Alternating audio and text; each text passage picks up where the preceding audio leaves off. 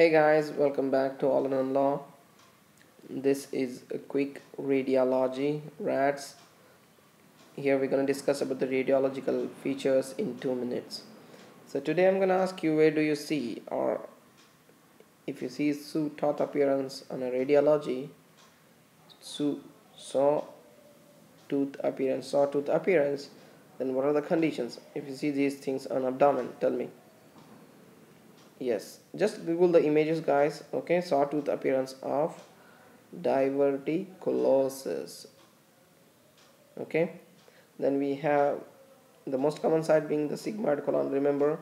Okay, then we have what you call consentinel like or serrated appearance. So very important thing that you should remember about sawtooth appearance is the diverticulosis, most common site being the sigmoid colon. Okay, or a serrated appearance can be seen.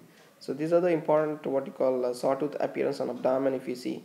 Okay guys, so there might be some other signs also, but try to remember the most important is being this diverticulosis.